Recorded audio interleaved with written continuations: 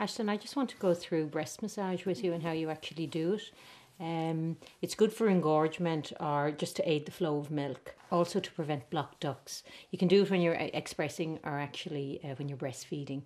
So what you do is you support the underneath part of your breast like that.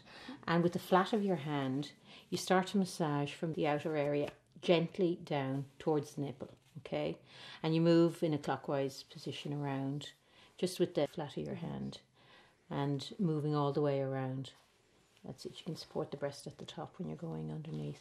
Now you may find actually that when you're doing this, if you're doing it to relieve blocked milk ducts or for engorgement, you might actually find doing it in the shower or when you're sitting in the bath is easier, because the heat, the warmth will actually help with the letdown, and also you won't start leaking, because if you do get the letdown, the milk may start flowing out.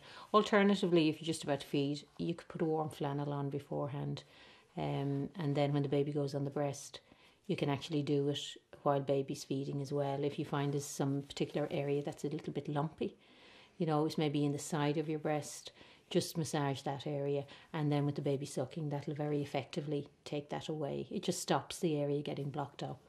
It's not difficult and it doesn't take long. Okay.